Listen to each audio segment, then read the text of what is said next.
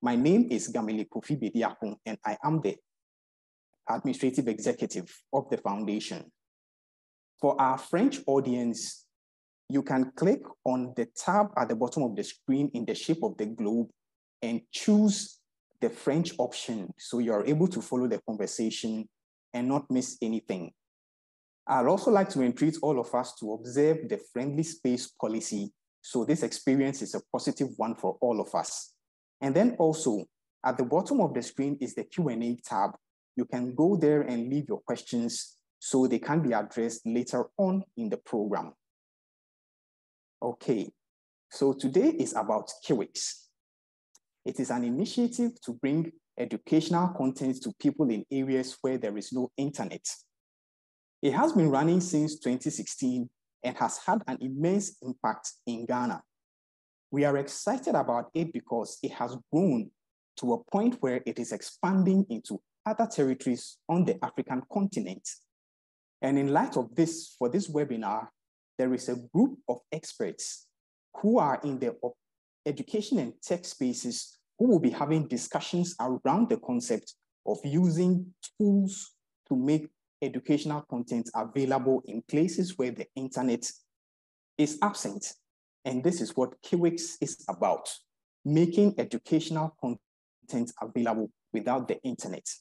So that said, I would like to introduce our first speaker. She is in the person of Amasewa Nekwe Tete. She is the Secretary General of the Ghana Commission for UNESCO and is responsible for coordinating Ghana's contributions to the UNESCO. She is also an advisor to the government on multilateral relations. She has successfully revamped the agency and elevated its profile, particularly in developing women and youth. Ama is an acclaimed speaker and the president of the Asante Professionals Club in Ghana. She holds postgraduate degrees in international communications, education leadership and management, and completed her undergraduate studies in English and French. She cannot be with us, so we are going to play her video. Enjoy. Distinguished speakers, representatives from international organizations and bodies, listeners, good day. I bring you greetings from the Minister for Education and Chairperson of the Ghana Commission for UNESCO, Dr. Yawase Aduchu, and from the entire staff of the Ghana Commission for UNESCO. Please start by commending the Kiwix Foundation West Africa for your consistency in collaborating with organizations such as ours to organize this event. As you're all aware, there are multiple efforts by the states and other institutions to provide complementary educational resources for educators and learners who lack internet access. The lack of a stable internet is indeed a constant barrier to education in the world, especially in Africa. It is in this context that it is important that we continue to discuss and find innovative solutions to how we can solve this problem in Africa and by extension, push the SDGs forward on our continent. I'll need to make some key points at the onset. The first is that, contrary to what many people think, internet is accessible. Of course, as a continent, we still have accessibility problems, but internet has been made accessible in many parts of Africa and can be used by many. Think about the number of people you know who have access to WhatsApp and others on their phones. One of the issues that we have is that Africans do not exploit internet accessibility enough. We are not able to use it for highly beneficial purposes compared to others on other continents. Accessing internet in Africa remains an issue, but it's not the only issue that we have. Cost is an issue when it comes to access, because even though there is a lot of access, cost prevents many people from having access to it. We found out that the most expensive internet is in Africa. I think on average, we pay 0.8% of our monthly income compared to, let's say, 3.6 in Latin America and 1.5% in Asia. Not many people then make use of the internet given this information. The cost of 1 gigabyte costs as much for some people as 1/5 of their revenue. And therefore, it has become a luxury and not the necessity that we need to be for it to help education. These are some of the things that we must think about when we discuss internet accessibility in Africa. Then there is the peripheral issue of network challenges. Even when we talk about accessibility of internet, how accessible is it? Is it 24/7? Is it available throughout the working day? Are we able to use it to good speed and quality? Unfortunately, in many parts of Africa, that is not the issue. It is also the case that most of our internet access providers are not present in some parts of even Ghana. There is zero internet access. I believe most of you may have traveled through parts of Africa and you get to a point where you realize that your internet does not work at all. And so this remains an issue and a barrier when we're looking at internet accessibility. Then, of course, we cannot but talk about the high illiteracy rate when it comes to internet accessibility. The internet may be there, but how many people know how to use it to benefit them in their businesses, in their education, etc.? And so there is a big need for us to ensure internet literacy for technology and the solutions it provides across our world. How are these issues that I'm talking about impacting development? It is very clear. Growth development are being propelled all over the world by access to technology. And if we have challenges, if our people are not literate enough, it stands to reason that our development will be impeded by this. What is the way forward? As the Transforming Education Summit, which was held in September 2022, member states, the 193 member states of the UN, and there was a call to action on assuring and improving quality digital public learning for all. Remember, we are pushing internet as a public good, almost as a human right, not something that should be the pleasure of a few. The key focus from the TES Summit is on the 3 keys for digital learning, which are content, capacity, and connectivity. On content, capacity, and connectivity, we have to ensure that teachers and students access to the internet, use it in a tangible way to help their education. We will not pretend to be having Zoom lessons where students are cutting in and out and cannot participate fully. The other points that I've been asked to touch on is how my organization, Ghana Commission for UNESCO, has been involved in promoting open learning across the country. To start with, Universality Indicators has an advisory board in Ghana that we are part of. It is our duty to check and measure how we're doing. And we do this with partner organizations like the UNESCO office in Accra, like GIFEC, etc. Then we are also working with organizations on platforms, LMSs. The one we've worked on is the Imagine Learning at Ghana.com. I recommend it for teachers who are listening as a free to all site that you can use with your students. It's easy to access as an app online on your phones, etc. We are also involved in the reshaping of the new ICT education policy, ensuring that the standards that UNESCO has set for the world will find expression in Ghana's policy. We are working on an ICT competence framework that is being led by SENDLOS, and the NATCOM is part of it in working to make sure this happens. What the UNESCO is doing in the field with Prada, with Huawei, with Kiwix, education resources of Wikimedia, just to ensure that all process, including the colleges of education, teachers who are practicing, including people who work in the offices in education, have access to technology to ensure that their work goes well. I'm looking forward to this conversation, and I'll be joining virtually, even though this is pre-recorded, to contribute where I can to what promises to be an enriching conversation. It is my expectation that this webinar will provide the opportunity for reflection, the sharing of best practices, and above all, a strategy towards sustainability of this project. Once again, I commend the organizers. Be assured in the future of our support and collaboration, and I wish all fruitful work. I thank you.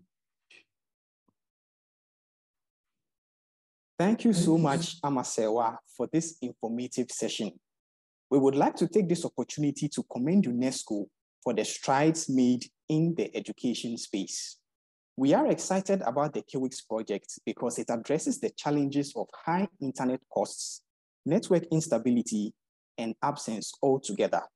This will bring free and easily accessible learning resources to places with internet challenges, and that will make available this basic human right. I would now like to call on our next speaker. He is Felix Nate, a tech enthusiast and an open advocate. He co-founded Open Foundation West Africa and Creative Commons Ghana chapter, where he is the chapter lead. He previously served on the board of Kiwix and was named the Wikimedian of the Year in 2017 in recognition of his outstanding contributions to Wikimedia and the open movement. Today, Felix's commitment to addressing the challenges faced by Ghanaian students in accessing online resources led him to pilot the Kiwix project in 2016, and this trained over 1,200 students.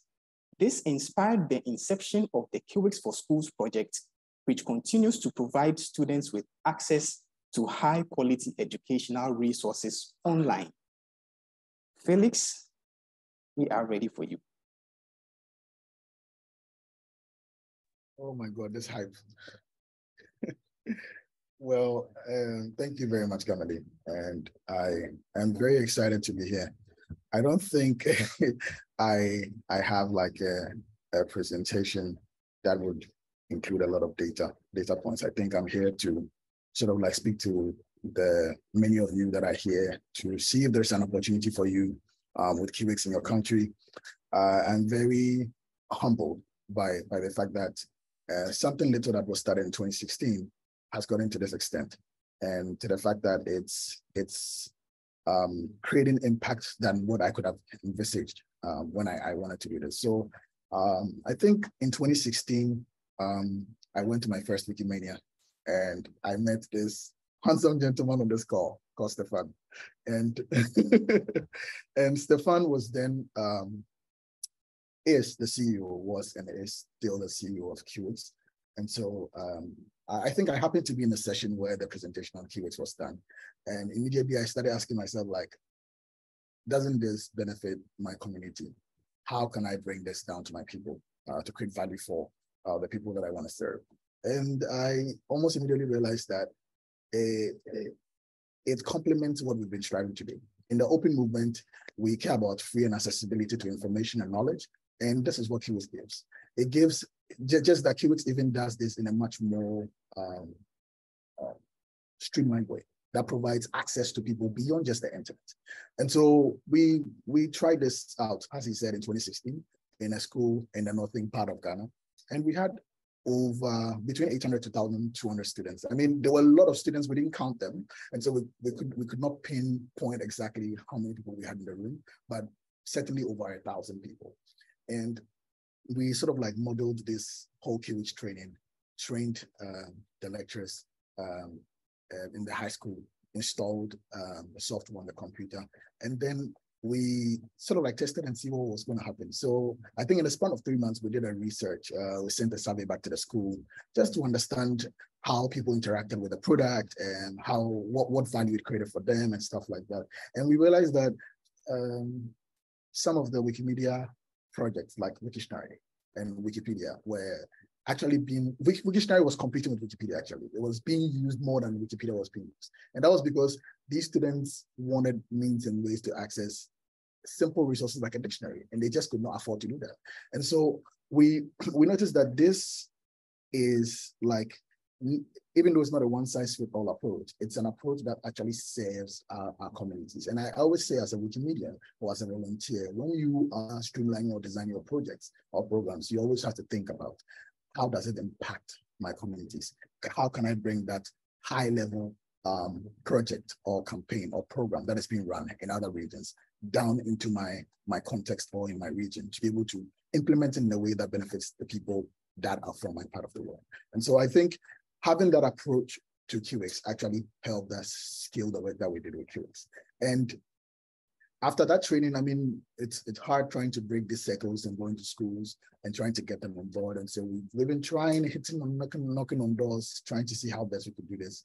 And I think in somewhere in 2018 or 2019, I did a host of trainings. At the time, I think OpenCon, it was a project by an organization in, I think, Canada. And we ran our first OpenCons in Ghana. So we did a few satellite activities, and we did some trainings in Kumasi, we did some trainings in Accra, in Tamale. Long story short, we were able to train a few people who were also inspired by the possibilities of Kiwix. And so they took this a step further and actually did it in schools. I think at the time, OFW was beginning to learn, oh, this actually empowers our people to be able to do what they want to do. And in a way, it was giving volunteers an opportunity to do something that they loved. As you may have already learned, and by being in the Wikimedia space, you realize that people only contribute to Wikipedia based on their interests. And it's the same thing, people develop projects or run projects or programs based on what they are passionately driven to do.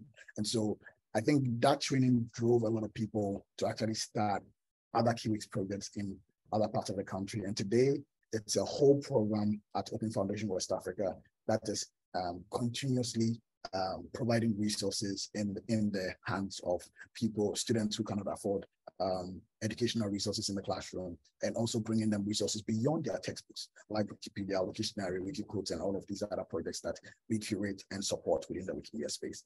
So I am very elated to be here with all of you, and I'm even more elated to hear that this is breaking the ice by extending the project beyond the shores of Ghana.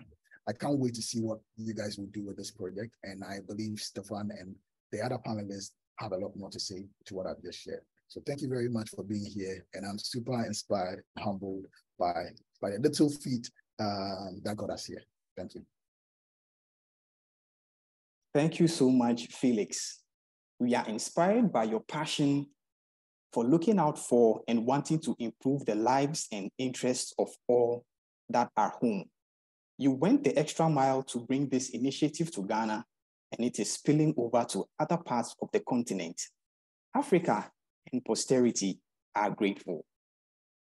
Thank you. We are now at the part where we will have the discussions.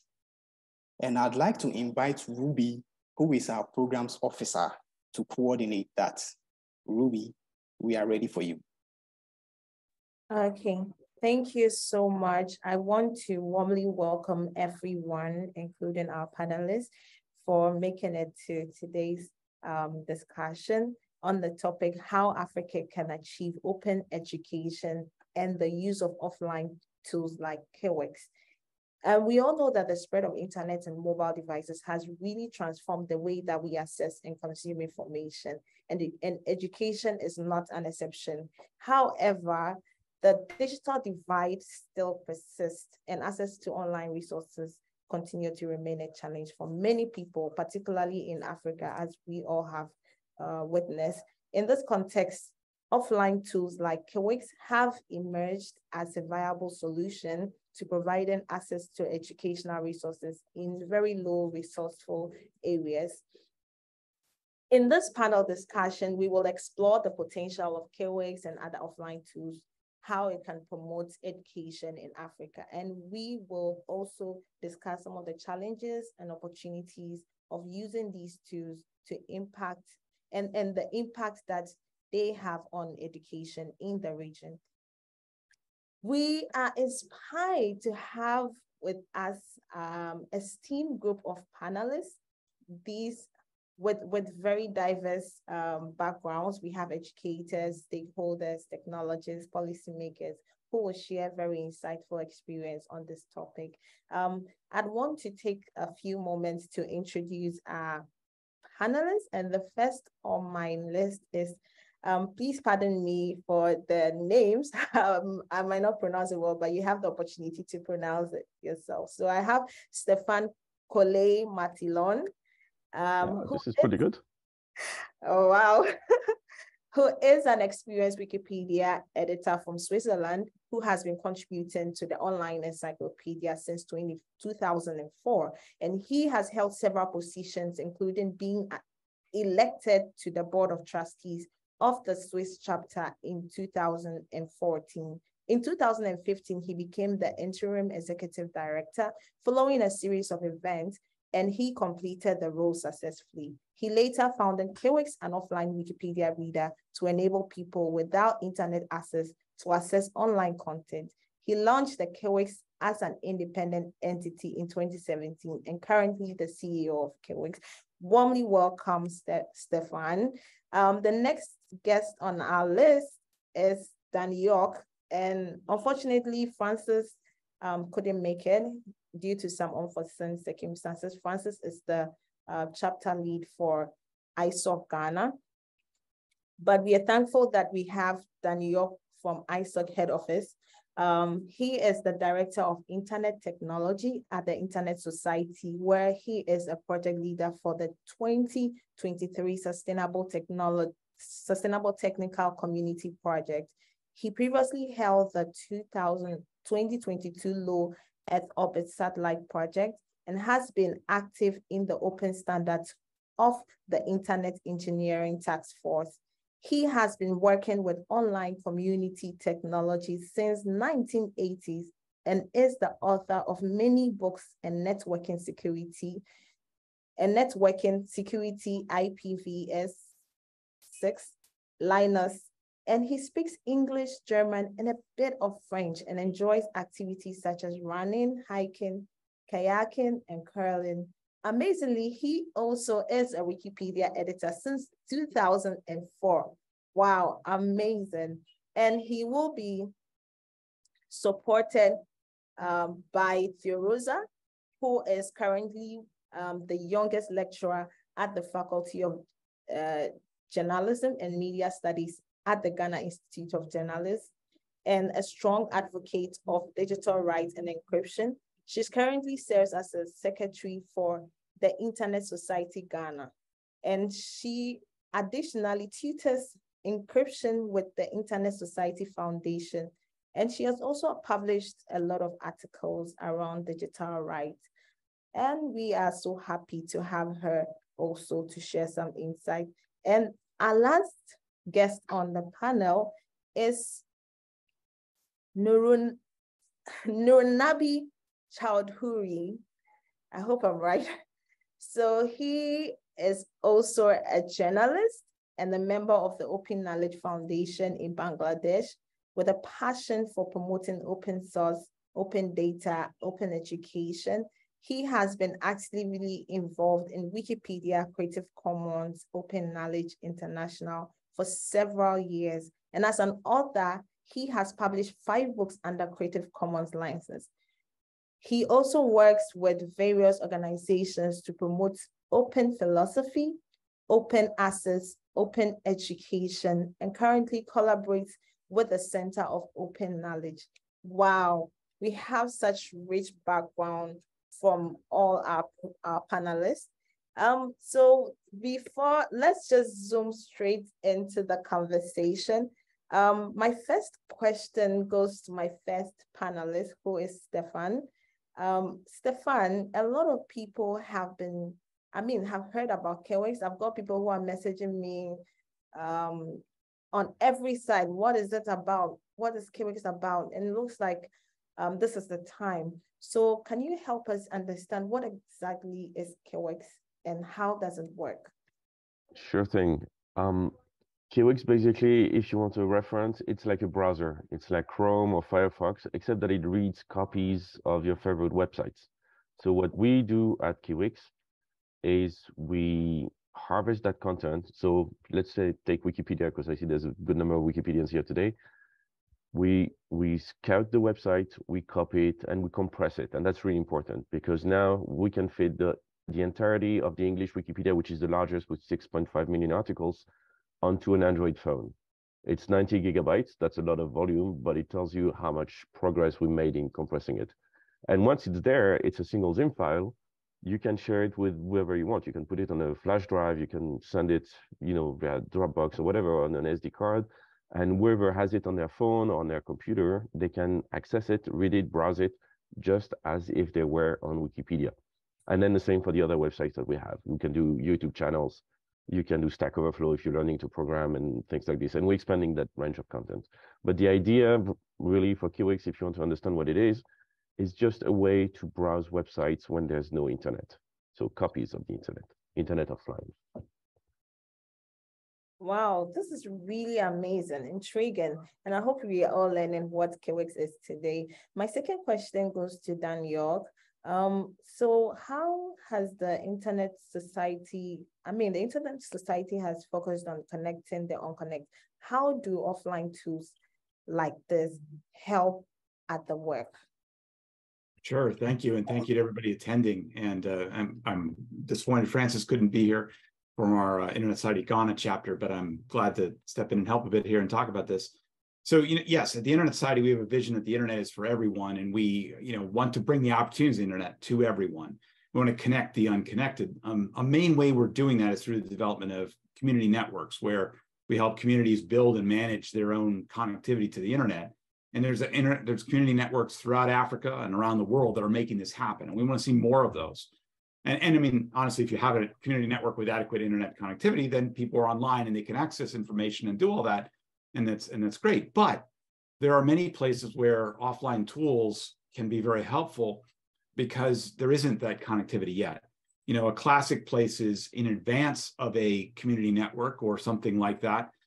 We can be able to provide information to people so that they can build up the excitement and interest and knowledge and learn from the content that is on the internet. It's taking internet content, as Stefan said, and making available to people offline. And it does a couple of fantastic things. First of all, it allows people to learn from the information that's there first and to use that in whatever way. It also allows them to learn how to work with internet content. They learn how to use a web browser to be able to go between pages and work with things, to search things, to do that, so that when they do have connectivity at some point in the future, they already know how to do it. And that's part of the beautiful part about this. We've also seen use cases for a community network that might be developed. You might have deployed, for instance, a local Wi-Fi network or local access like that, but you don't yet have connections back to the rest of the internet. So in the meantime, tools like Kiwix and others can help give them access to that content. The Internet Society has done this in the past with community networks in the DRC and in Ethiopia and some other different places where they got content before they had the connections. They had the local network and they were able to do that. There's also an interesting case where you might have a local community network, but you've got a limited internet connection. Your connection to the rest of the internet may be maybe only through a satellite connection that doesn't have a lot of bandwidth. So if you imagine a school during the day, if they had all the students using it, they might clog up that internet connection and not be able to use it. Kiwix or other tools like that, offline tools, allow you to have that local copy so students can be browsing that, doing that, and working with it, and they're not hitting the main connection. They're not causing that. But a beautiful part about this is then those, Kiwix and other tools need to be updated, right, to have the most recent versions of that. So what can happen is those schools can schedule things so that they do the updates in the middle of the night when people are sleeping, and they can be able to use that connection to be able to download the latest updates. So it's a really nice thing there. We've also seen a case, as Stefan mentioned, you could put Kiwix, on your mobile phone. So a student can be in the school where there's a community network and then be able to take Kiwix onto a phone, be able to download, put the Wikipedia there, go back to their home, be able to do their learning, whatever else, where they don't have a connection, and then be able to come back into school and to be able to work with that. Similarly, we've seen community buildings that are maybe not quite on that network. They also can, again, have a place like that. And also just, quite honestly, resilience in the face of power outages or network outages that may cause issues with the connection into the local location. So, our ultimate goal, of course, is to get everyone online. That's what our mission is to bring that there. But if you can't get internet offline is a pretty nice way to be able to access content that's out there. Wow, this is interesting. I hope our participants are putting in their question in the chat. My next question goes to Nurinabi. So how has open knowledge as an open knowledge enthusiast and journalist, what has been the challenge with accessing open knowledge tools? Thank you. First of all, thank you all. I see so many faces, especially I meet Stephen in Wikimania and my friend Felix. I also meet with him and Wikimania in 2016, 17. So today, first of all, thank you for having me, because I'm interested to know so many things and share my experience. In Bangladesh context, we are working with open education, open access since 2006. So nowadays, we have internet connection in rural level, but as Dan said, that if you have internet access, but your connection speed is not the standard level, then you're not able to access the content. There are so many open access content like Wikipedia, and the student also interested to learn, but they have not access. So we are, first of all, we go to, personally, it's my privilege. I am visited several districts in Bangladesh and meet with the education institute, build the community so that they engage the school, college, and university. So when we go there, we see students are really interested, but they don't have enough internet access. Now, in 2023, we have internet connection in rural level, but the connection speed is not that much enough. So, the problem and challenges, if as my experience, I see that in last many years, we have awareness problem is many big issues still now, and limited access. As I said, I interested to read Wikipedia in my rural school, but I don't have access. So it's another problem. And last, then language barrier is a problem. There are lots of content available in English and other leading language, but in local language to read to the content in local language. So when we work on local school, college, and university, they want to know how can access the content in our own language. So we work on Bengali Wikipedia, or you work on, I am also write 5 books, and all books are published under open Creative Commons license. We also promote Creative Commons license in rural area, because we believe, few years ago we said knowledge is power, but today we say sharing knowledge is power, because we believe it. Because if we share the knowledge, then student will get access. Not only student, there are local people who are also interested to read, to know. So in my experience, I see that the major, if I say 3 major challenges, one is the limited, awareness, because local people don't know about, in recent time, I see many of have internet access in mobile, but they don't know what he or she use, how they go to the content, what content they need.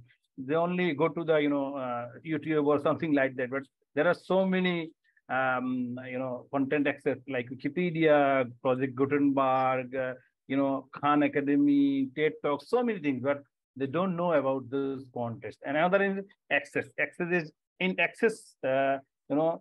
if you access is available, but you don't able to use, then that's not actually work. In this context, Kiwix is really cool work doing so many things. I attend your Kiwix seminar in when Stephen is presented in Wikimedia. So I also share in my local school. If you need anything like that, we definitely we work with Kiwix to go to the rural level.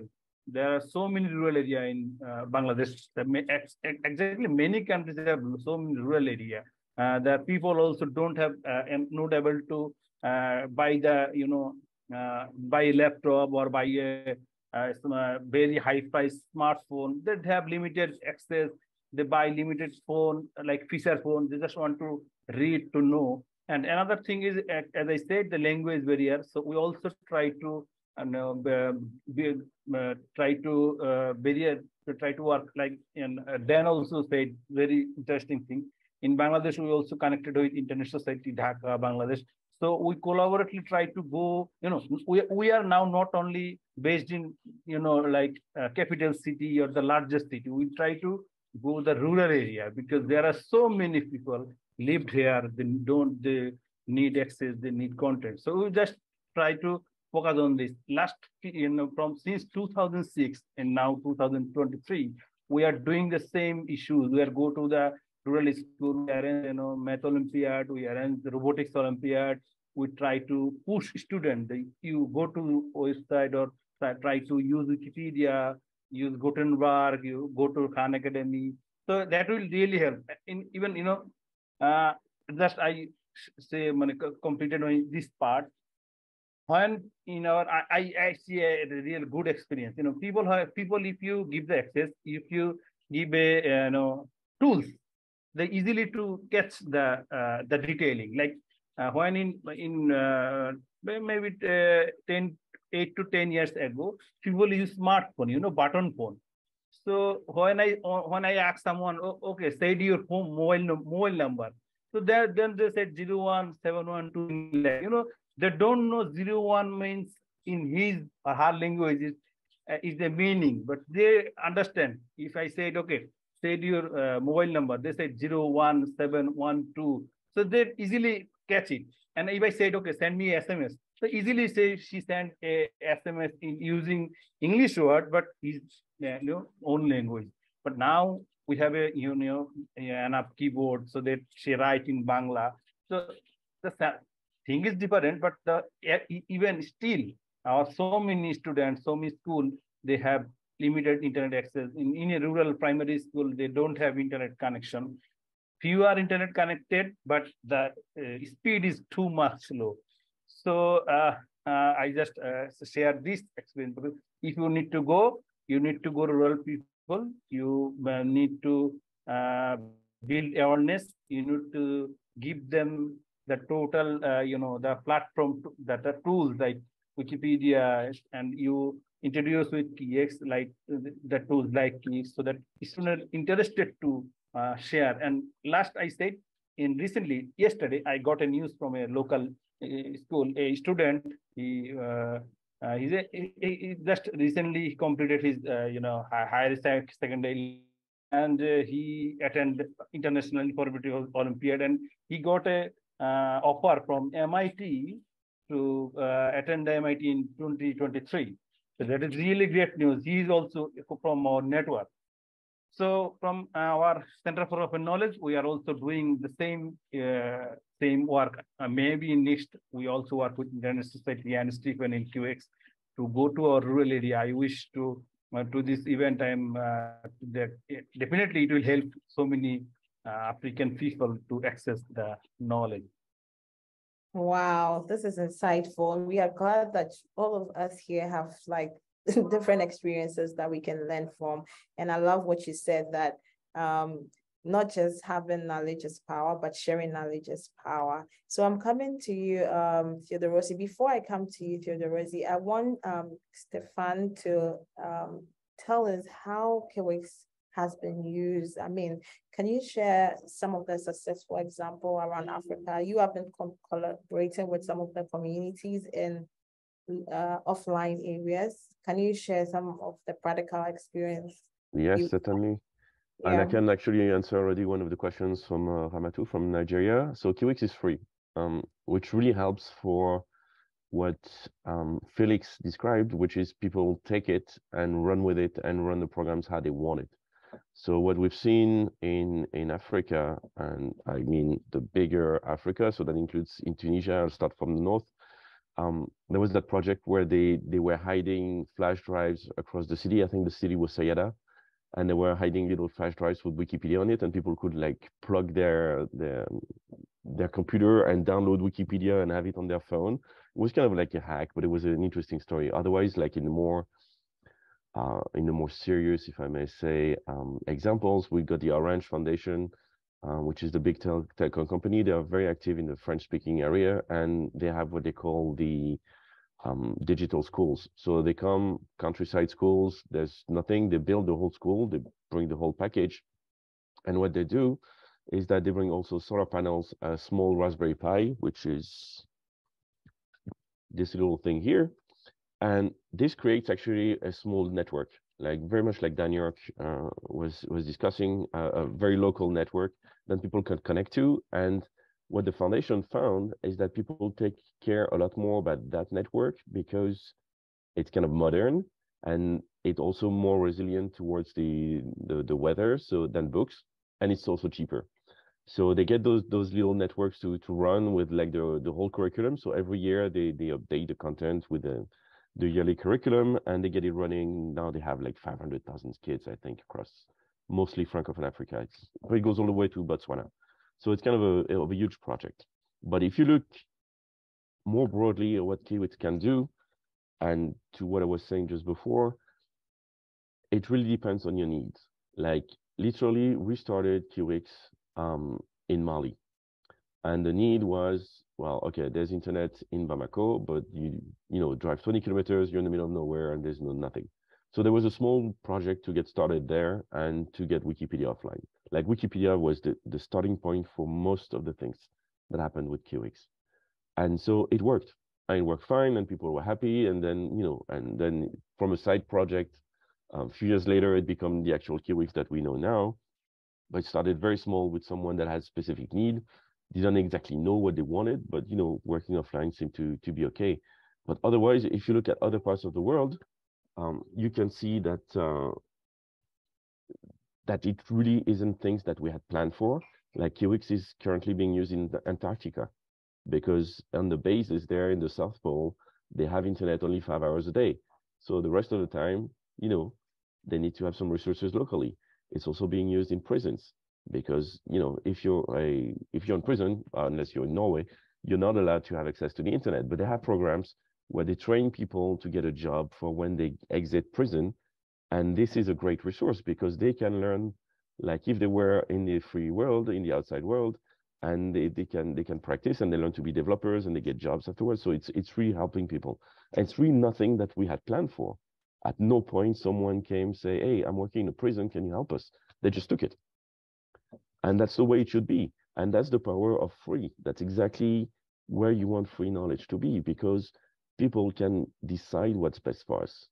So what we do at Kiwix is that we receive the demands, we provide the software, and people come to us and say, okay, this is the content I need. And then we will try to provide it offline. And that's where the interaction is. We will never tell you what you should do with it. We will never tell you, hey, this is great, but this is better. No, we will tell you, okay, what do you need? And we'll try to help you. If we can help you, then we will do it. And I have like examples from all over the place. I mean, I have one download from Eritrea once a year. And then there's a guy who wrote to me saying, yeah, I'm a university professor in Eritrea. Asmara is the capital. And what happens is that we got everyone going to the same internet cafe in town. They get their copy of Wikipedia and some books. They got it on their phone, and then they have the whole resources at hand because books are too expensive. But then, as far as I'm concerned, I have one download, and that's the one cyber cafe. But it's cool. So it's kind of hard to get the metrics. Like people being offline, it's kind of you're like, okay, I'm there to guess. But essentially, every single situation where you can think the internet doesn't work, you will get someone using Kiwix. I have a lady who's doing cruise around the world, Like, okay, she doesn't need to work, obviously, but she's using Kiwix. So anyone can use it for any purpose, and we're just there to help. Wow, anyone can use it for any purpose, and you have to just be innovative around it and find where you need it. Thank you so much, Stefan. So I'll be coming to you, Dan, but before then, I'd like to hear from Theorosi, sorry if I mentioned it wrongly. Can you share briefly, you have been doing a lot of education around internet safety and all of that in schools and all of that. How do you think offline tools like this can promote the work that ISOC is already doing? And also, we have communities joining from all over Ghana, Africa, who are looking to, form new partnership with organizations who can promote their Kiwix projects and all of that. What opportunities are there in, and what opportunities generally do ISOC provide, especially when it comes to education? Okay, thank you so much, Ruby. I think that is a power-packed set of questions, and I'll do well to take each at a time. And feel free to let me know if I skipped any of them. My name is Theoros, and I'm standing on behalf of Francis, the president for ISOC Ghana chapter, but I'm currently serving as the secretary for that. So I'm just going to start with, I'm going to start first with where ISOC is for now, because it's very important that we know where the program could reach up to. I think that everybody is entitled to have access to the internet. It has been one of the major discussions in all or most of the tech event, but we can also be realistic to know that, in as much as we are fighting for everybody to have access, it's going to take a longer time for some countries to have that free access. And that is why I'm very happy to Stefan and the group for creating this learning platform or learning tool where you can use it without the internet. So now everybody has access to tools to use.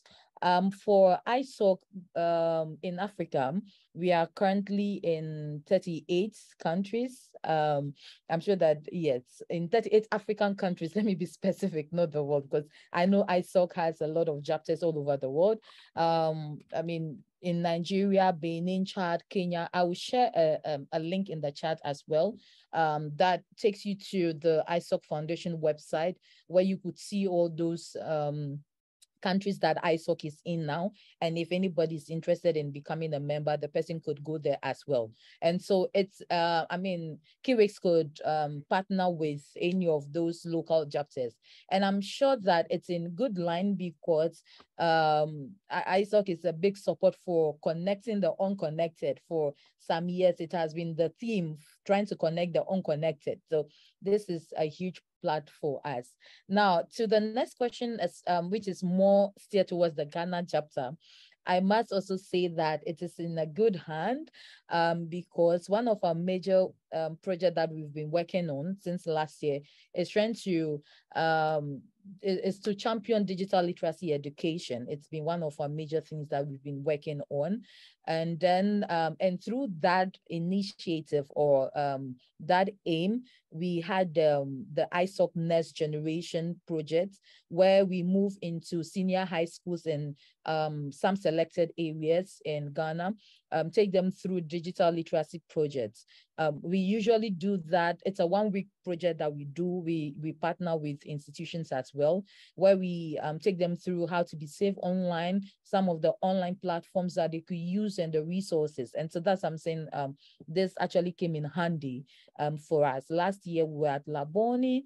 The year before, that's 2021, we were in Sawam Senior High School, which is out of Accra. This year we are hoping, so we moved from secondary schools to be able to do that. So we could also introduce this e-learning e-learning materials in those institutions as well, to help.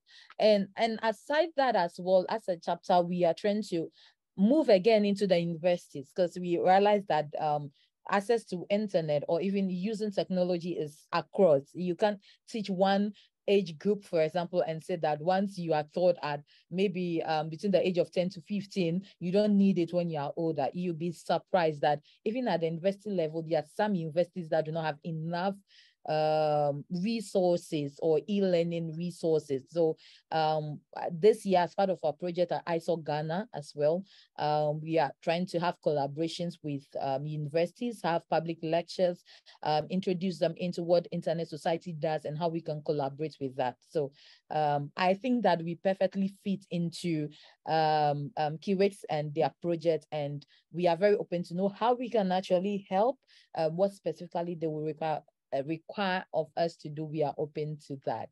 I think I did justice to all, but you can always draw my attention to any that I skipped. Yeah. Wow, this is beautiful. Thank you so much for Rosie. Back to Dan. I understand that you have had some personal experience seeing the power of offline tools for schools. What was that experience like, if you can share? Yeah, so 7 years ago, back in 2016, I was in Cancun, Mexico for an OECD, a ministerial meeting and pieces there. And I went with a group from our Internet Society Mexico chapter. We drove out about an hour or so into the jungle area of the Yucatan Peninsula in Mexico. And it was a small town, about 400 people or so, no internet access at all. And they had a couple of schools. They had a couple of classrooms, 2 classrooms in a school. And the Mexico chapter had partnered with a local organization to bring, essentially, it's not Kiwix, but it was another kind of software that was providing offline tools. And they did exactly what Stefan was mentioning there. They had a little Raspberry Pi with a Wi-Fi access point on it. They brought that there into the school, and they had a computer. There was one there, and somebody had been able to fund a couple of iPads to be able to bring those in there. And watching the kids in the school be able to access this information, because it was Wikipedia and some other software, but Wikipedia was the main site, and they could go and they could look up information about Mexico, about where they were, and be able to read about their area and their section of things. And they looked up where we had come from, and they had been able to look and see this kind of information. But just to watch the faces of the students light up, because they had that ability to go and learn and have the same experience that many of us just take for granted, having internet connectivity. And these students were able to do that. That was the first time I'd ever seen this kind of offline tools. And it really had a profound impact on me to be able to look at that and say, wow, this is a way to help people get internet content when they don't have an internet connection. And those students may go on and be able to go out into other places of the world, and where they do have the internet experience or the internet connectivity, but then they have the experience. They already have started learning how to work with the internet. They know what Wikipedia is. They know what other things are. They can be able to get there and do that. So you're providing that digital literacy, those online skills, so that people can grow on from there. And at some point, I hope that town, I haven't checked in, but I'd hope that town at some point that village could get connectivity. And when they do, those kids are ready for it.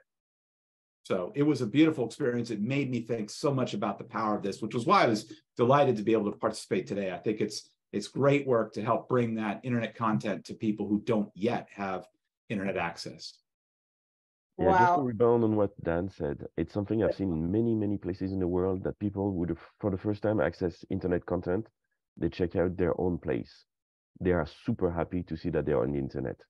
And for anyone who's trying to, to go to a school and say, okay, I'm going to pitch Kiwix or Wikipedia or whatever, like literally, you don't want to tell them, I'm bringing you the world. I'm bringing what the world knows about you already. And people are super proud. And that gets you a lot of buy-in already. Wow, this is so powerful. We have a lot of things to talk about.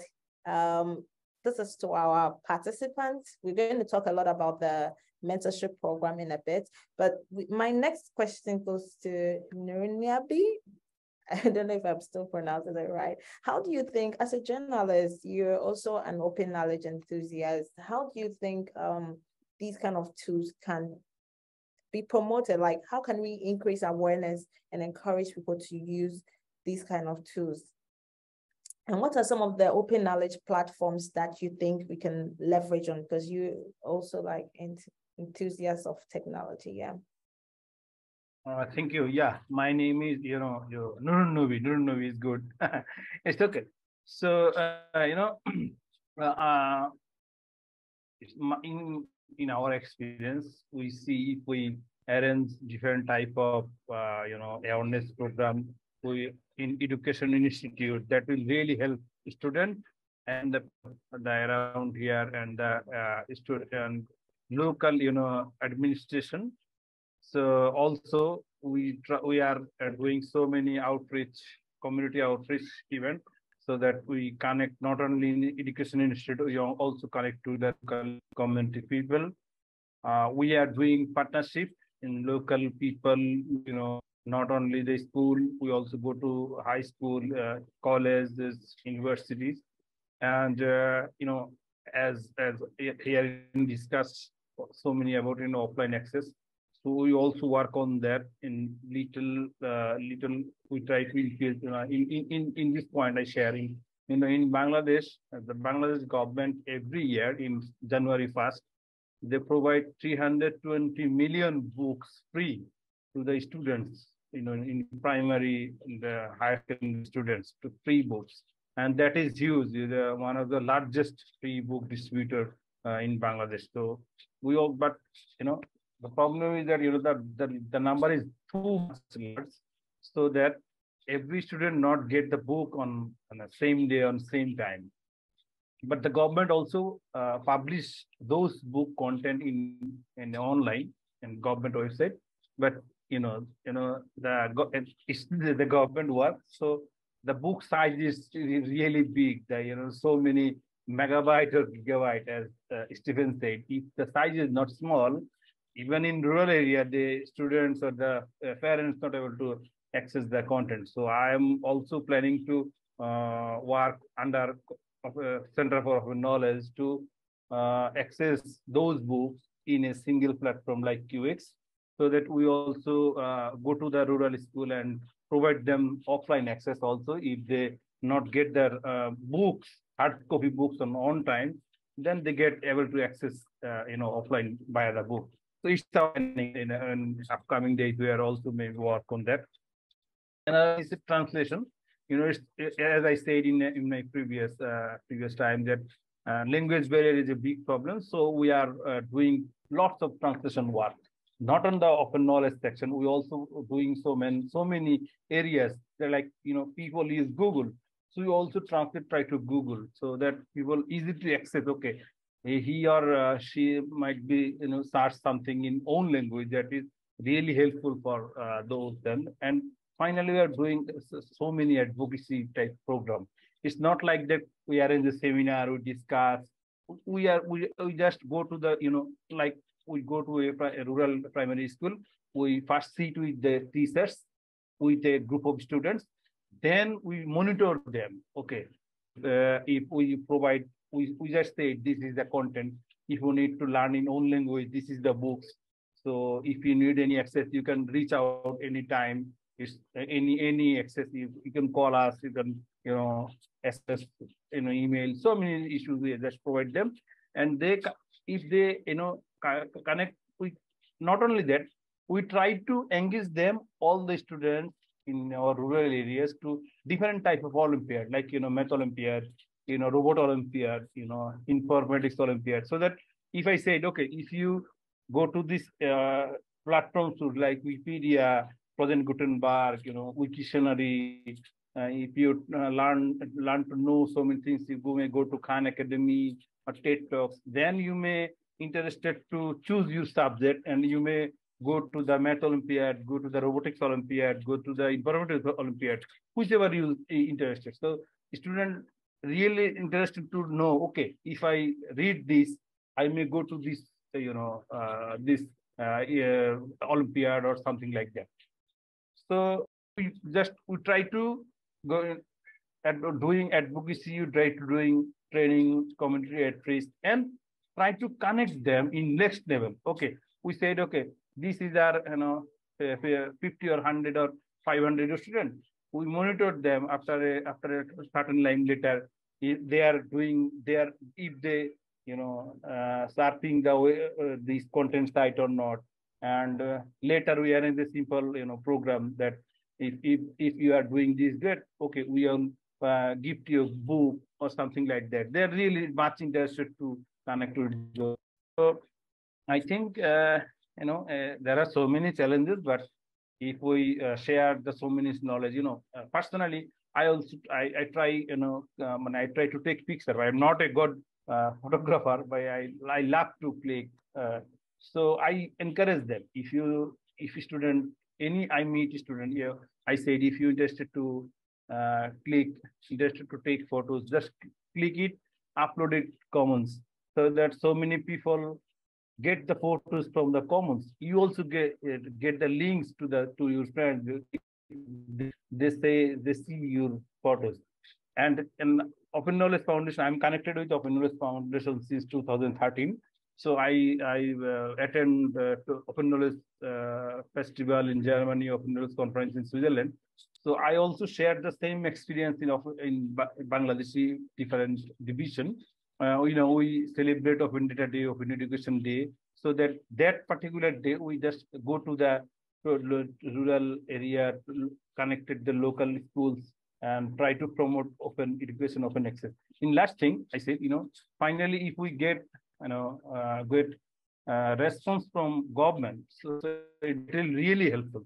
So we also try to connect our government level and convince them to provide the open access policy. Yeah, so you all are happy to know in Bangladesh, we already on process to create open access policy that will help so many content, and especially in university.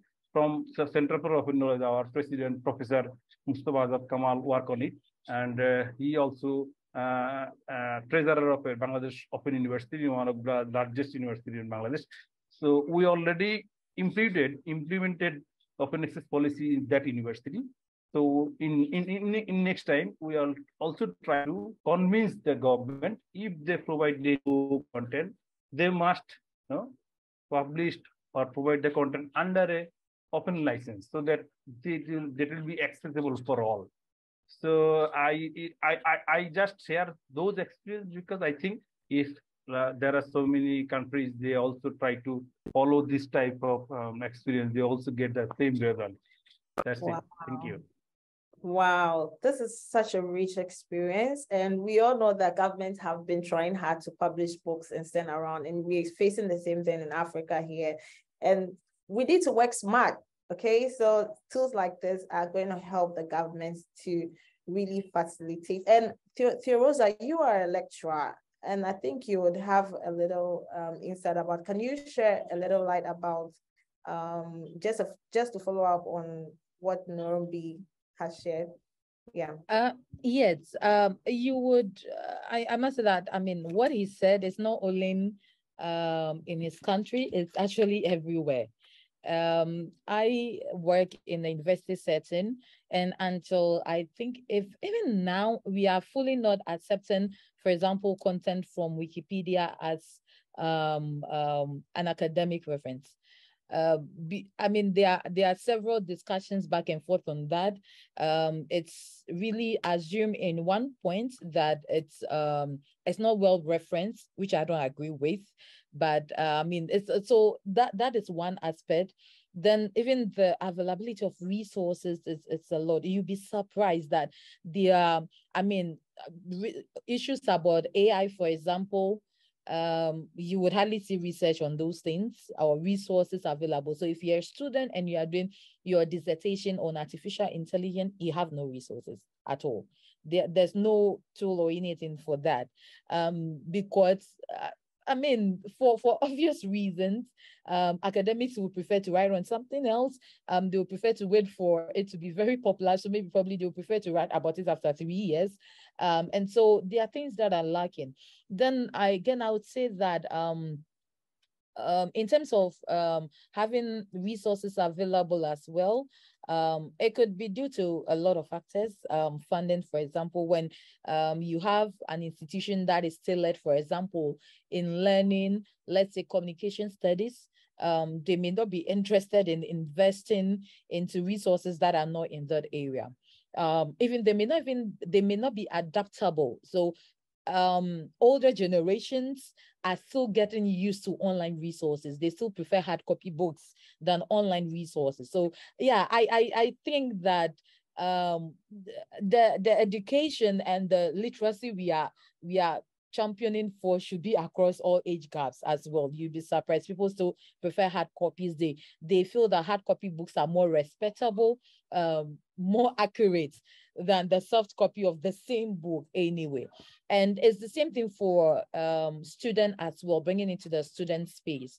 And again, it's a good thing because now we have Wikimedia, we have all those things that are resources that are profession-centered, that is inclusive, train people to become editors. They bring the student closer. So it's just one thing. And even launching resources that doesn't need internet, because again, one of the major challenges that we face, I would say Africa, because that's where my research expands to, or that's where I'm knowledgeable in.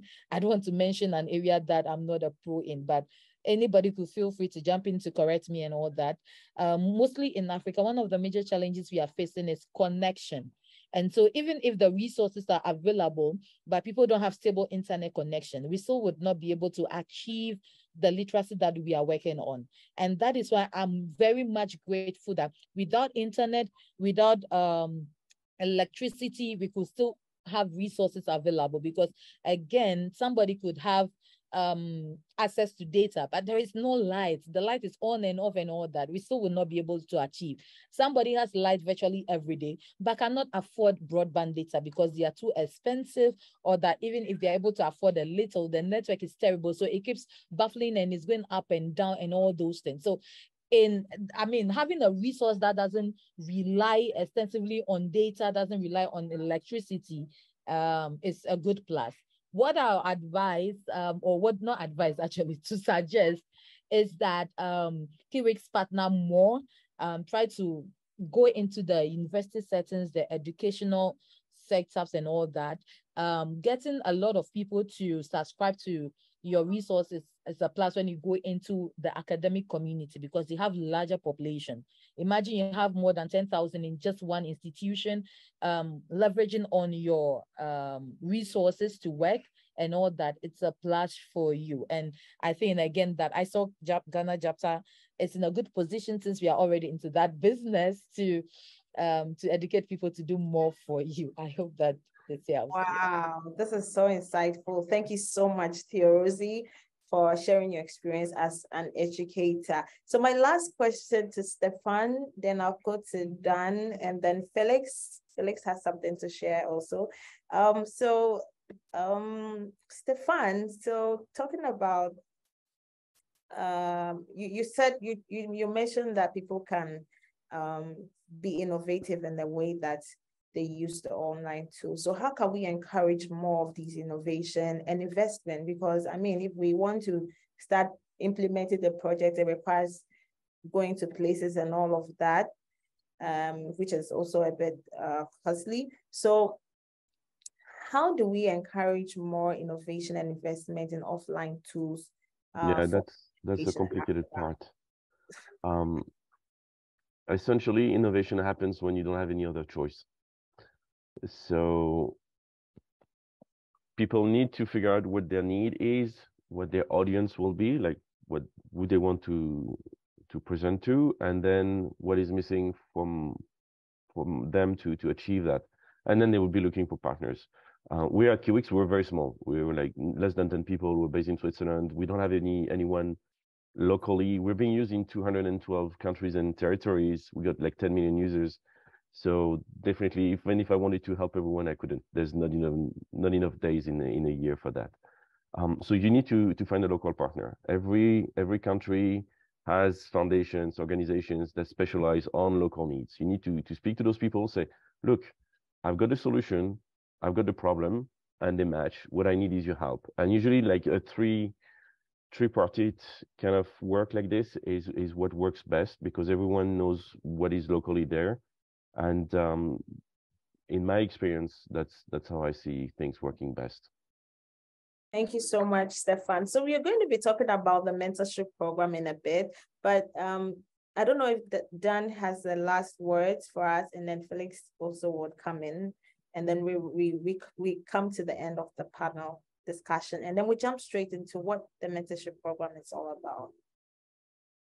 Sure, I'll just say thank you to everybody who's coming here. I love the comments in the chat and the Q&A. This is the opportunity is here to help pave the way for full internet connectivity and to give people access to the internet offline when they can't get it online. And I think that we've heard so many great case studies here, so many great examples of how it can be used. I would encourage everybody listening to, I see people asking, can we use this in our country? I mean, as Stefan said, Kiwix is free. You can just go to the website. I did it just, the other day, and I just downloaded it on my phone and put it on there. So you don't have to ask permission. That's the beauty of the open internet. You can just go to, kiwix.org and download that.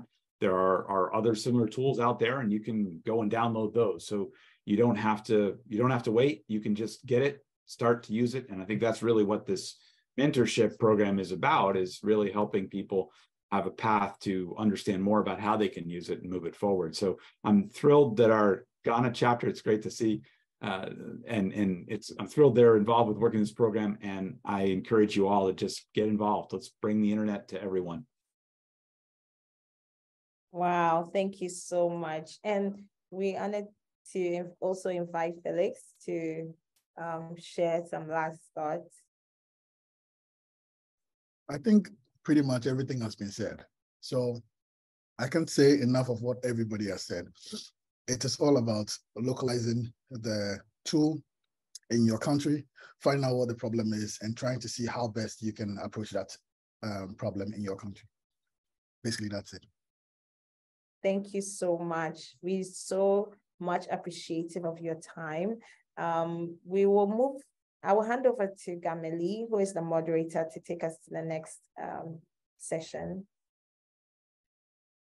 Okay.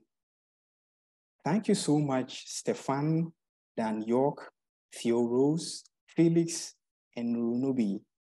Your deep knowledge and experience in the tech, education, and journalism spaces has opened our eyes to a lot of prospects, and this will go a long way in helping us make the most of the Kiwix opportunity. Thank you. I'd like to pause here to remind all of us about the Q&A tab. If you have any questions, you can go there, type them up, and they will be answered. The launch is close, very close. But before we get into that, let's watch a short video about the star of the moment, Kiwix.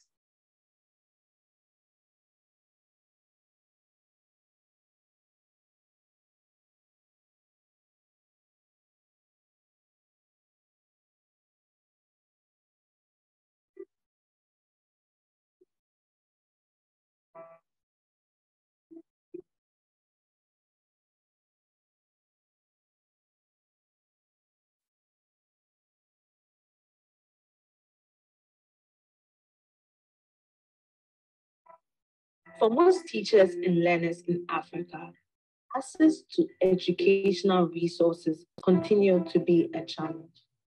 Part of this problem can be attributed to the high cost of internet or poor internet connectivity, which is often not reliable or available at all. This has forced many students and teachers to rely solely on textbooks for learning and teaching, respectively, depriving them the opportunity to access complementary form of educational content that the internet offers. This was more apparent during the pandemic, where teachers and students had to rely on the internet to teach and learn across the world. The Kiwix4Schools project is an initiative that is aimed at offering a sustainable solution to challenges around internet access for educators and learners. Kiwix is a free software brings knowledge to millions around the world by making online educational resources available offline. From browsing Wikipedia to reading books from the Gutenberg Library or watching TikToks or searching for the meaning of a word on Wiktionary, Kiwix alleviates the burden of poor or high internet costs. The amazing thing about Kiwix is that one can determine the content put on it to suit its users. Since 2016, we have trained over 5,000 students and about 100 teachers in over 6 regions in Ghana, making Kiwix accessible to over 2 million students population. And we are excited to expand this impact across Africa and beyond. In the famous words of Shire Chef, when you educate one person, you can change a life. And when you educate many, you can change the world. Let's change the world today.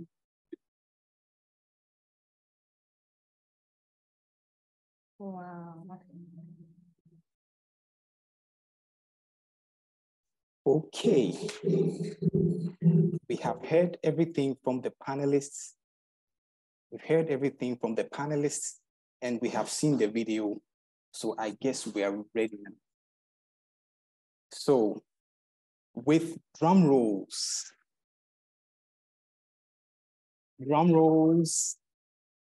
louder, louder. I now declare the Kiwix Africa Mentorship Program officially launched.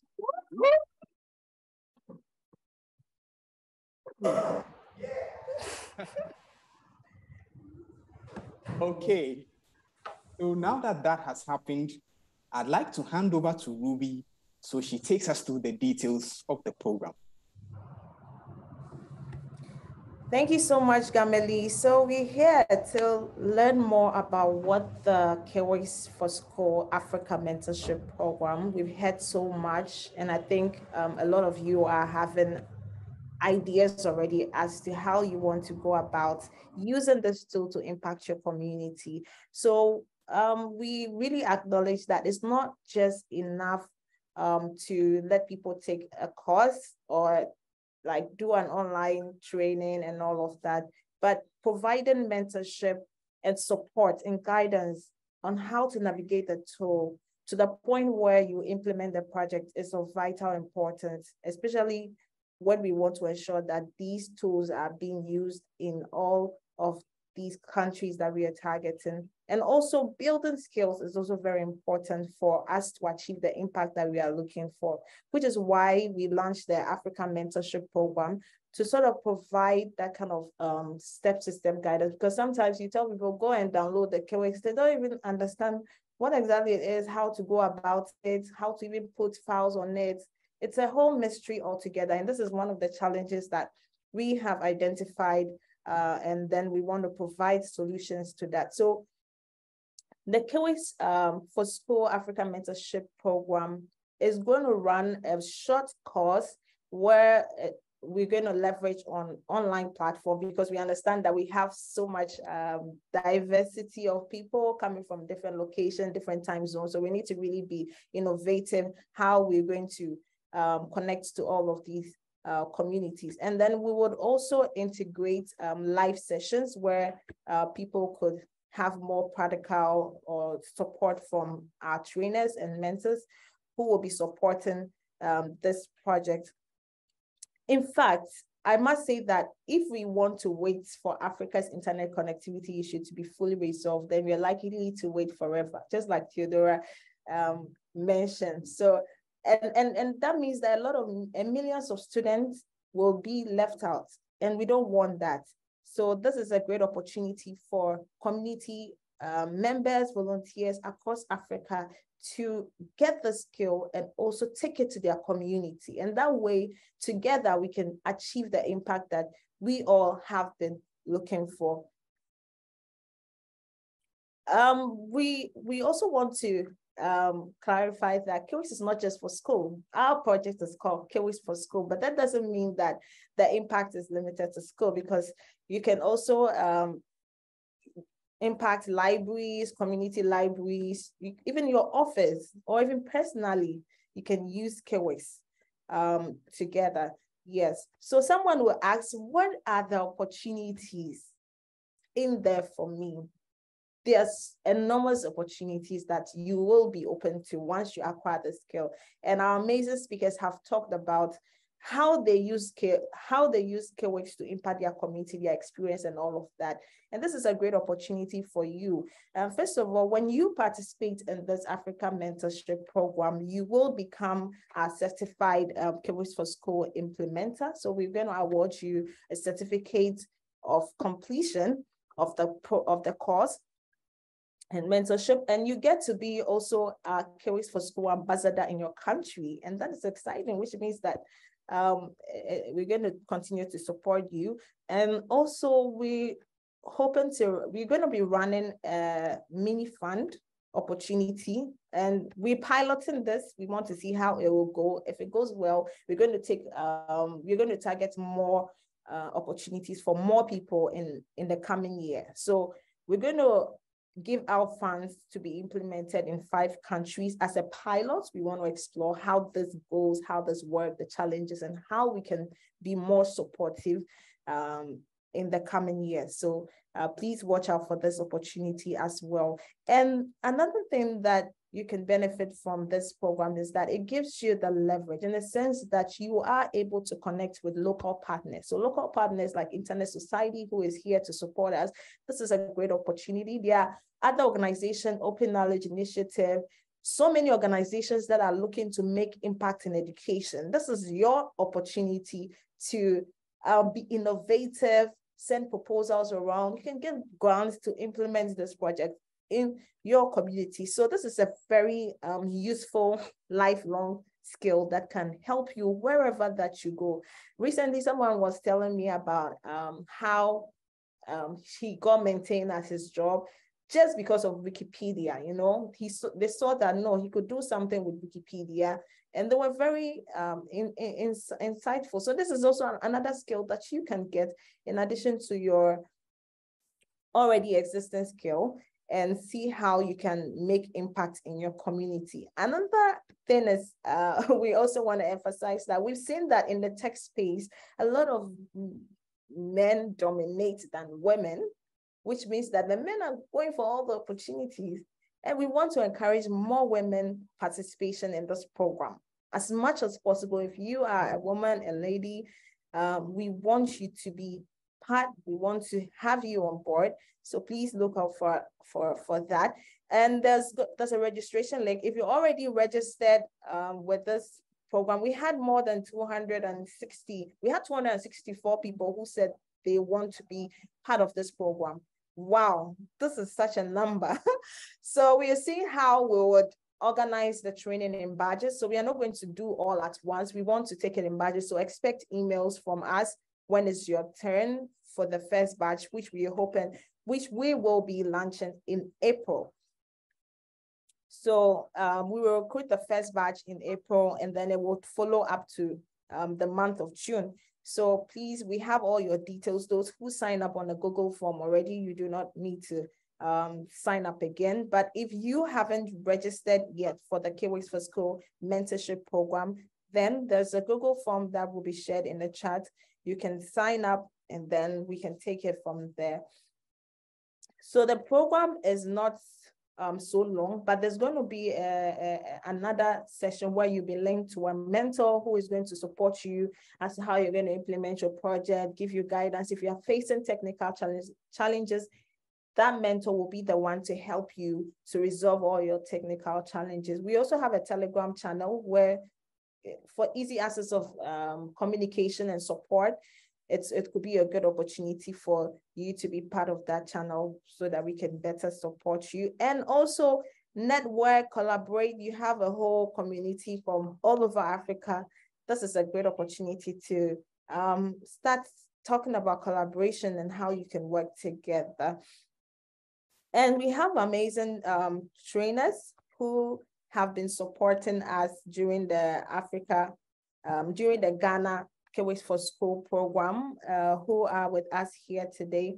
I don't know if Eugene have Otuo and Maxwell to say hello to our community. They have been really supportive doing training for the past years in for our Kiwix4Schools implementation program. And we must commend their work. They've done so amazing for us to bring this project to this extent. We really acknowledge your support.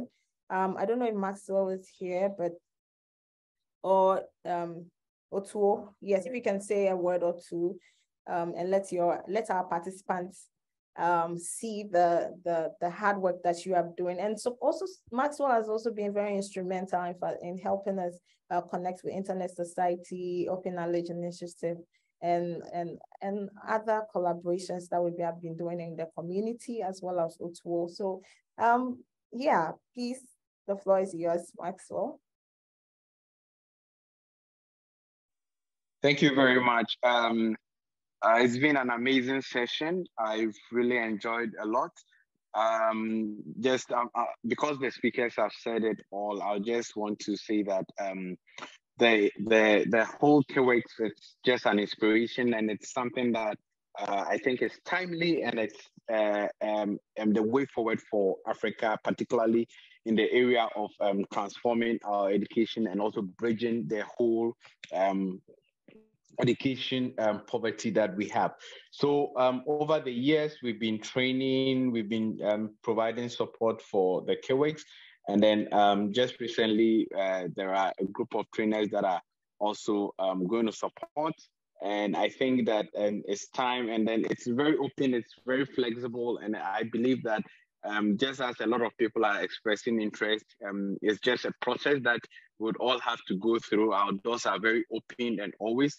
And just to add to it, Kiwix has always been my darling. Kiwix has always been something that, as an educator, I fully understand its usage and all. And then it's not even limited to just the Kiwix4Schools or the African mentorship, just as you said. It can be used in various areas, and then also we can explore other opportunities as well. So I'll just end with the whole idea that let's all come together and then help bridge the educational poverty and information access that we are facing in Africa. Thank you very much. Wow, thank you so much, Maxwell. Otuo, we want to hear from you also.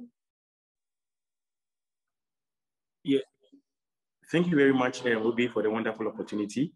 A lot has already been said. I just want to add my voice to the fact that to be able to bridge the digital divide, we need to innovate ways to be able to do that, especially us coming from the global south. We have to be very innovative, and I think Kiwix is one of the best ways to be innovative when it comes to bridging the digital gap.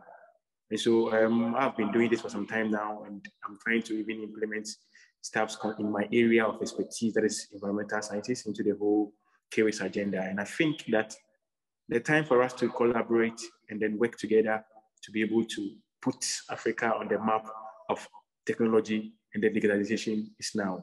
And so we have to see ourselves as people working together. And as I've always said, collaboration should lead to co-creation, where we collaborate to co-create solutions that are best fit.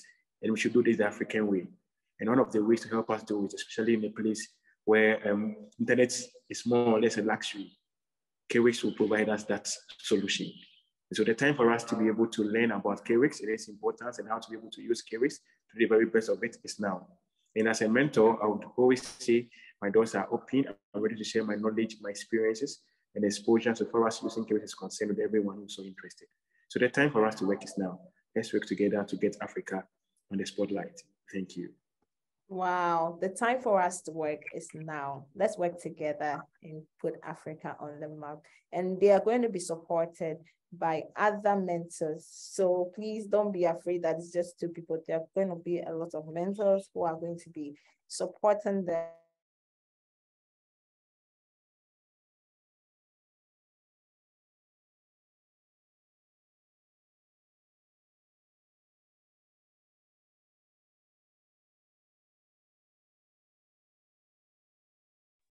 Sorry, I was muted all this while. Yeah, so thank you so much, Maxwell and Otuo, for also sharing a bit of your experience. We are so grateful. And so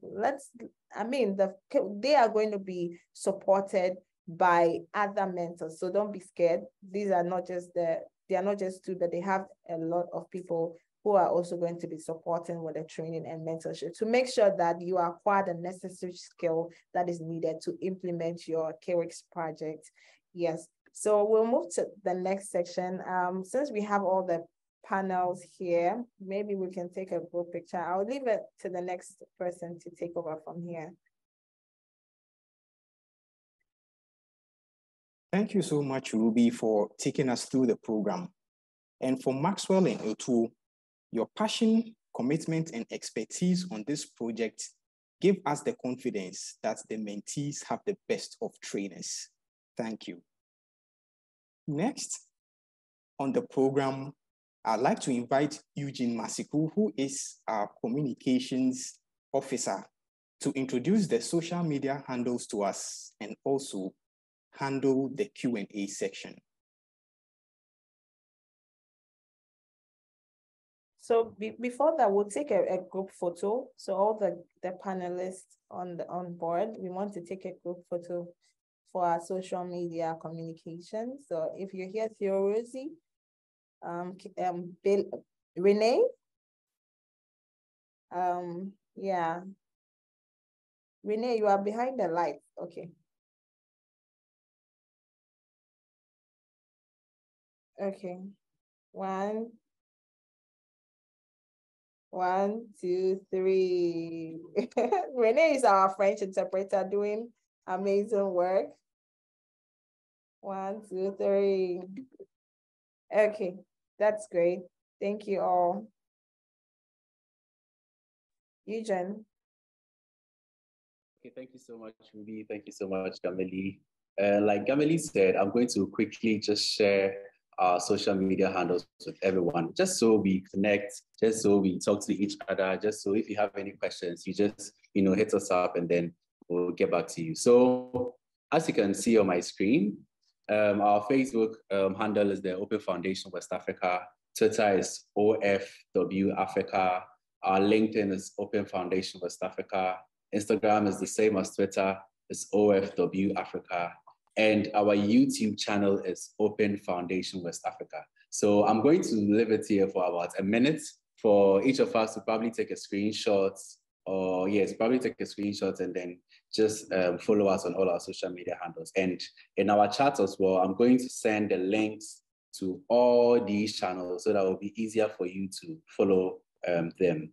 And beneath the social media links, I'm also sending a subscription link to our monthly newsletter. So every month we design a newsletter where we project our activities for the month. So just so you'll be updated with Open Foundation West Africa and what we have to do in the open world. Thank you so much. And also, if you have any questions with regards to this specific project, we would advise you reach out to either me, Ruby, or Gameli, so that we'll add you to the WhatsApp or the Telegram groups. So it'll be easier for you to reach out to us. So I'm going to leave our emails here. I think Gameli and Ruby can also follow suit, just so it'll be easy for anyone who has issues with regards to the project. So they reach out to us and then we also reach out to them. Yeah, so this is my email. I think Gameli and Ruby will also do so in the chat.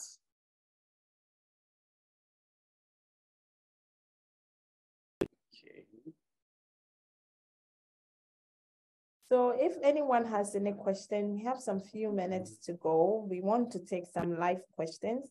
If there are any live questions targeted towards any of the speakers, this is the time. You can raise your hands and then we would unmute you to speak.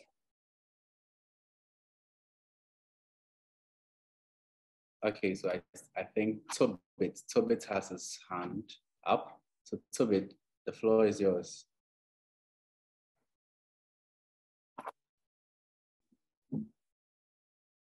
Hi, Tobit. Okay, if Tobit is not ready, we'll give the chance to Yemi Festus.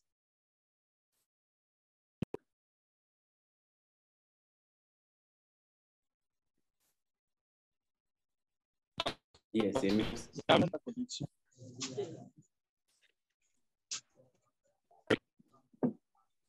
Hello, Yemi, can you hear us?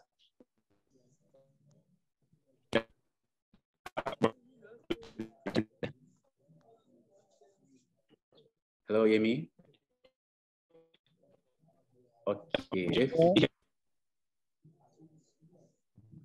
Yeah, hello, Yemi. Okay. Oui, je vous entends un peu, mais je vous entends quand même. Okay, I think we are having some challenges hearing Tobit and then Yemi. So, Tobit and Yemi, what you can do is that you can leave your questions in the Q&A section. So I'll just read it out for the panelists to answer. So I have Victor here too. Victor. Hello, Victor. Good afternoon. If you can hear me, Victor. Yes, we can hear you clearly. Okay, I was so interesting and amazing session, and I truly love it, and I appreciate what Wiki and the Open Foundation West Africa is doing. I just connected to follow the social media handle. My question is, I don't know how it is possible, to partner with my organization. We have a project that we call Digital Awareness Project in Nigeria, and it's targeted to schools at the grassroots level, whereby systems, that's computers, are provided to schools, and then sometimes we provide more of a training. And with this Kiwix, I understand that there are quite a number of content. How can we collaborate, with your institution to partner in order to, leverage on this opportunity so that we can make it more impactful? Because it's something you provide and then the content and then the follow-up is not there. It's always a challenge. Thank you. Wow, thank you so much for your question. Of course, this is a very great opportunity to start this partnership. And so we are very open. You can reach out to us on email, but we also encourage that we enroll you. You be part of the mentorship program so that you can understand how the tool is being used, how to put content. Also bear in mind that Kiwix doesn't have content.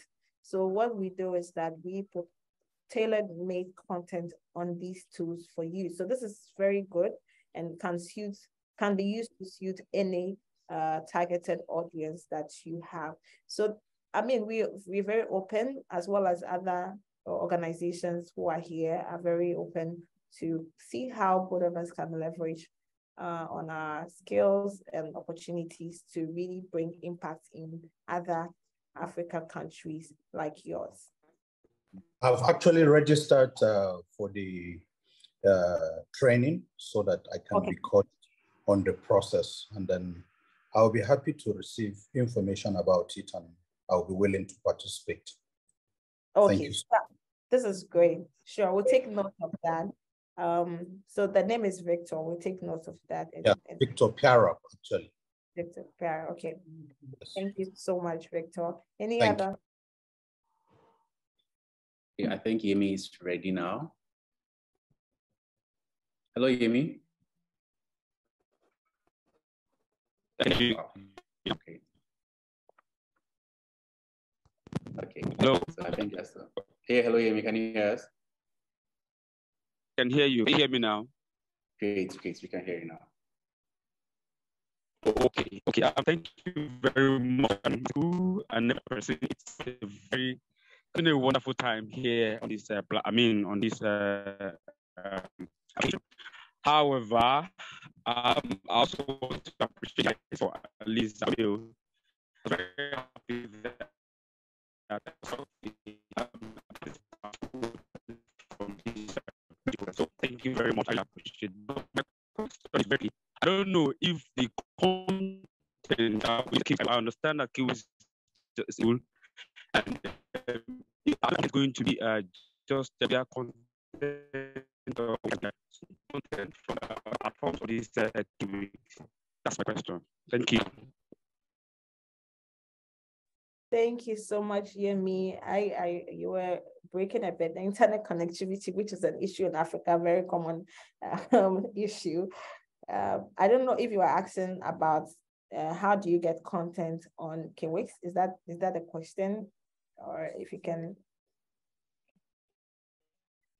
I couldn't catch the latter part of your question.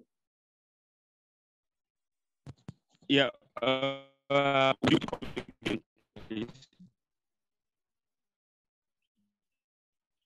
Come again. Okay. Can you type it? Okay, that would be good. That would be good. Okay, thank you, Rosie. Thank you so much. Okay, I think we have a few more hands up. Okay. So we have Obi Ezelo. We'll take 2 more questions and then we can continue. Yes. Okay, so Obi.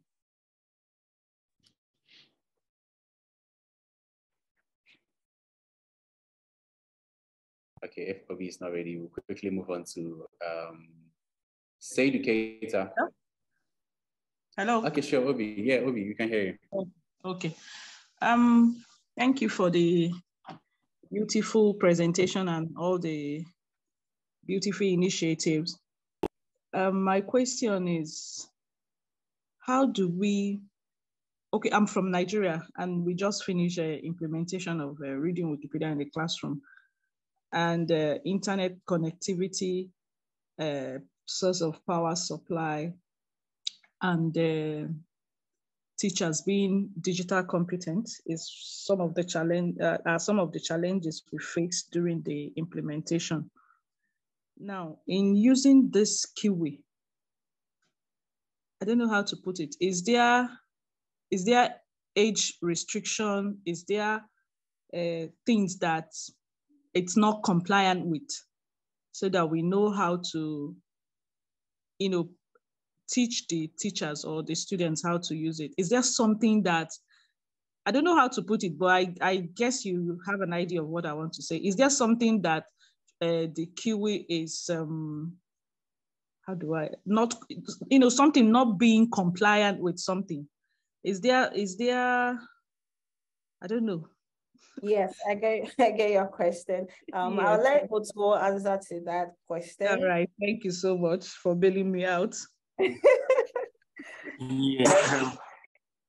Thank you so much for the wonderful question. I think in current times, and because of technology and then digital information, digital issues, you have to be very cautious about internet security. And then when it comes to digital world, security is very important. So for your question, the simple answer I can give to is that there is nothing like an age bound to it, but then the content is specific. So you, the person, the content you might want to give, the content might be age specific. So Kiwix is just a reader, and then you come up with the content. So the content you might want to read with the Kiwix is where the bone of contention is. Is that content child friendly? Is that content student friendly? So it comes down to the content you may want to use the Kiwix for. And so, for example, you may have a TV in your home. The TV can be used to listen to news or watch cartoons, but the same TV can be used for other stuff. And so what's the content thereof is determined by the person who is using the Kiwix. So if I don't want my case to, or if I don't want my students, as a matter of fact, to learn on Wikipedia, I don't give them the Wikipedia content. If I don't want them to read something on maybe chemistry, I don't give them that content. So Kiwix, once again, gives you the flexibility to be able to control what the users, the information or the content the users may have access to. And I think, I don't know if I've been able to do justice to the question for you. If not, yeah. So the content is key, and that can be age specific. Yeah, wow. Dan will also add to it. I was going to say, I think that what he just said was exactly right. The important part to realize about Kiwix is you don't have access to the whole internet. So that's both, I mean, that's a good thing in one way, that you don't have to worry about the security or going to strange sites or age restricted, or adult sites or other things like that. You only get what you choose to download and install. So when you install Kiwix, you get a catalog of what's available, and it's only a subset of the internet. It's of the web. It's got certain pieces, but even to what Otu talked about, you can get parts of Wikipedia. So if you were interested in, for instance, if you were doing lessons around chemistry, you could just download the chemistry pages within Wikipedia and install them and use that. And so while you're talking about chemistry, the people using Kiwix could just look at the chemistry pages. They can't go reading about other things or anything else. So you have a lot of control over exactly what you install into Kiwix. I mean, you can, as Stefan said, you can install the entire Wikipedia, English Wikipedia. You can install that on your computer if you want, or you can install, the top 5,000 pages, or the top 50,000 pages, or pages about geography or whatever. So there's a lot of different packages that you can install. And so you choose that. And so then you don't have to worry about ages, because you've got appropriate content because you're in control of it. And that's really the key point. You're not browsing the open web. You're browsing a snapshot of certain sites. And that's the strength that you have in being able to do that. Wow, this is insightful. Okay, sorry, a follow-up. So that means the content I'm supposed to get is not restricted to only Wikipedia sites. I can get content from other sites. Yes, they've been, and that was what Stefan said. They're adding more. It's not the whole web, right? It's Wikipedia. It's some of the other different sites. I know they had some TED Talks in there. They have a range of other different things, and you can add those there. And I know Stefan was saying they're looking to get more, and add more. And that's part of what the Kiwix organization is doing, is as people make requests for more info, they're going and getting that information, compressing it, putting it in the format they need, and then making it available. Wow. So it's basically turning any form of website into a SIM file, like offline. Felix wants to add to it. Yes, Felix.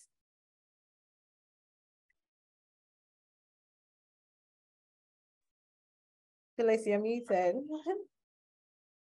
Oh, sorry. I was talking the whole time.